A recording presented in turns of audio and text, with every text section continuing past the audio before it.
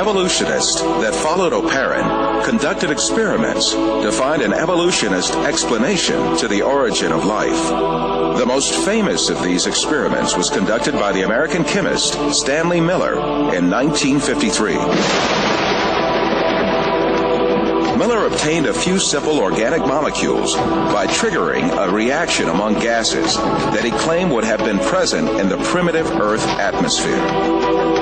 At the time, this experiment was regarded as a scientific proof for evolution. It turned out to be no such thing at all. Later discoveries showed that the gases used in the experiment were very different from the gases that had been present in the early atmosphere of the world.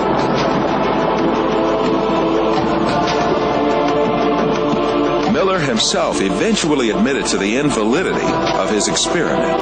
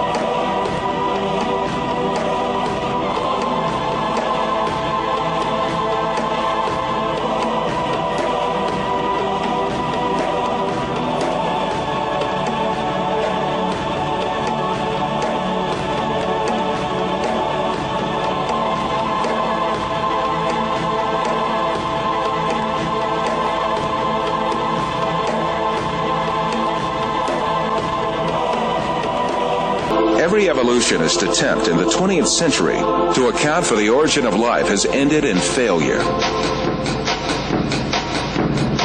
Jeffrey Beta, a professor of geochemistry and a leading advocate of the theory of evolution, confesses this fact in the February 1998 issue of Earth. Today, as we leave the 20th century, we still face the biggest problem that we had when we entered the 20th century. How did life originate on Earth? The biggest impasse confronting evolution is the incredibly complex structure of the living cell. Every living thing on Earth is made up of cells about 1/100th of a millimeter in size. Some living things are made up of a single cell. Yet even these single-cell organisms are remarkably complex in their composition.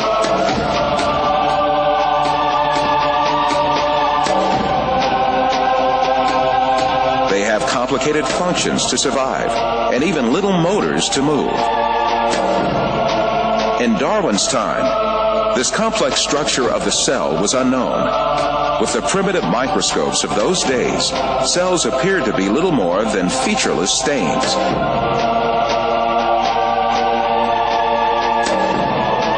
However, powerful electron microscopes invented around the middle of the 20th century began revealing just how complex and organized a living cell really was.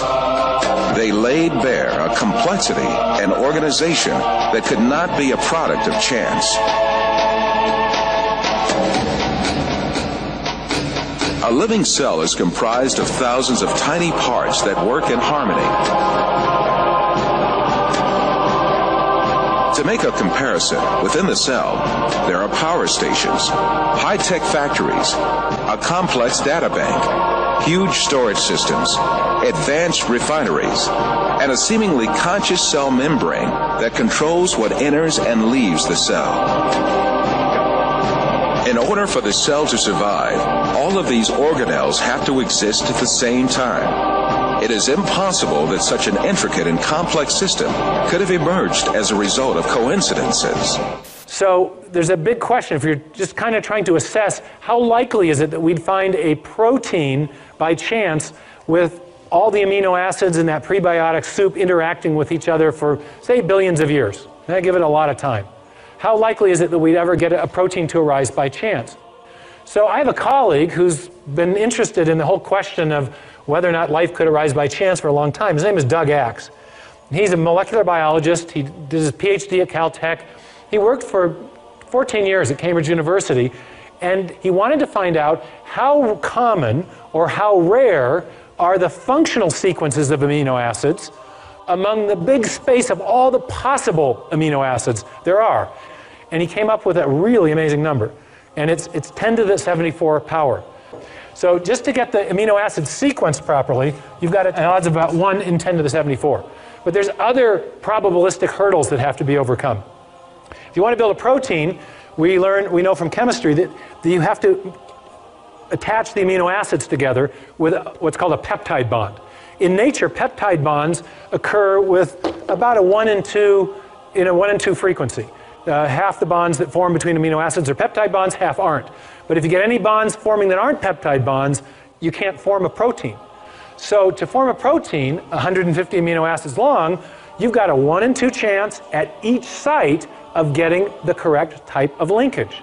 So you got 1 in 2 times 1 in 2 times 1 in 2 times 1 in 2 to the what power? Close to 150. Since we got linkages, we have 149, but call it 150, okay? So in other words, we got another huge exponential problem to overcome. So, and it turns out that 1 in 2 to the 150 is the same number as 10 to the 45th, 1 in 10 to the 45.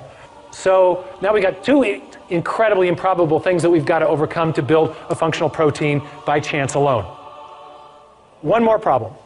When you're building proteins, amino acids come in 2 flavors. There's a left-handed flavor and a right-handed flavor. They're called optical isomers, not flavors, okay?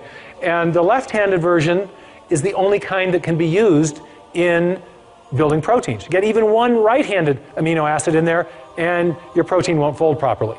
So you got another probabilistic hurdle to overcome. So you've got a 1 in 2 chance at each site again, out to the 150th power. 2 to the 150th power, again, is 10 to the 45. Oh my goodness.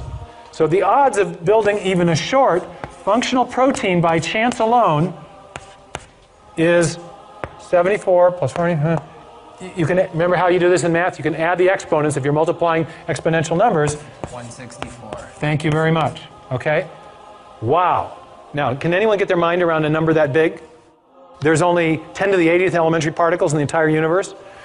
There's only 10 to the 16th seconds since the Big Bang. There's only 10 to the 139th total events since the beginning of the universe. Now you're starting to get the understanding of why people are very skeptical that the chance hypothesis is going to do the job. Now, you may have heard just the opposite. Has anyone ever gotten in a discussion with you about the origin of life and said, hey, it happened by chance? I mean, do you hear that? I mean, this happens to me. I'll be lecturing in hostile university environments, and I'll get done and somebody say, well, but, and they want to argue with me about the probabilities. And I just shut the discussion down because I say, no serious scientist thinks this is the way it happened. No serious scientist thinks this is the way it happened. No serious scientist thinks this is the way it happened. No serious scientist thinks